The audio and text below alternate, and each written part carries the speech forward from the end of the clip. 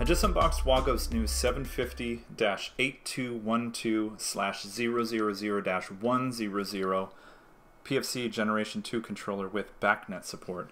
This thing's really neat. It supports not only BACnet but also Modbus and Ethernet IP as an adapter, so this could serve as a pretty neat gateway between all those protocols, as well as processing logic, and has the Docker functionality because it's a Generation 2 controller. In this video, I'm going to set this up. We're going to create some simple BACnet objects using the WAGO BACnet Configurator, incorporate that into an eCockPIT project, and see what we can find. Let's get started. Navigate to wago.com and use the search tab to search BACnet. What we're looking for is the BACnet Configurator. You'll register for a download, and once you receive that, you'll have an install file. Unzip the BACnet Configurator, install to your desktop, and run the .exe install file. Once this is installed, we'll open the BACnet Configurator. This will scan our network for any BACnet devices. Once we find that device, right-click and click Configure. Next, we're going to select the device again, right-click, and add an object. In this case, we're going to add an analog value. This is going to be the temperature value we receive back from the PLC, so we'll call this PLC temperature F. When we make this full screen, you'll see there's an eCockPIT export field. We want to make sure we select small. We'll add another value to this. We're going to right-click again on the device, add an object, and we're going to add analog output.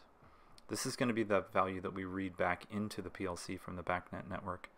We're going to call this PLC return val, and again we'll export this as a small value. We're going to store and download this to the controller, and then we're going to export the eCockPIT objects. Select the file name. I'm just doing this to the desktop, and we'll click Save. Now we'll open the eCockPIT project. I've already got one open with my devices here. I'm going to double click, and I'm just going to select my first thermocouple channel, and I'm going to name this ITC-RAW1. Now I'm going to go to the PLC PRG, and this is just a simple demo program, so we're going to convert this temperature to a real value in Fahrenheit. So we'll have rtempf tag, and we'll just write a quick formula to convert the thermocouple signal into a temperature F in a real or floating point type value. Once we have this value, we're going to map this to our BACnet network. We're going to actually map this to our analog value tag.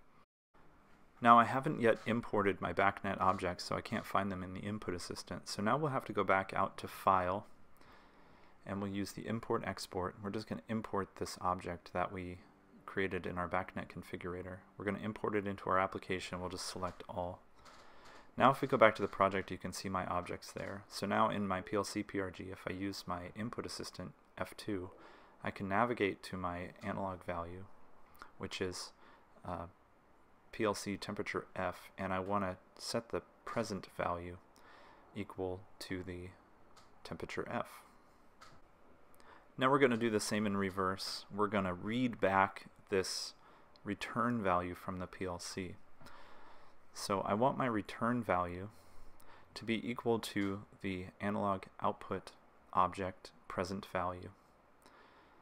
I don't have a tag created, so I'm going to get an error, but if I enter through, it will automatically create my tag. Now I can compile and go online with the controller.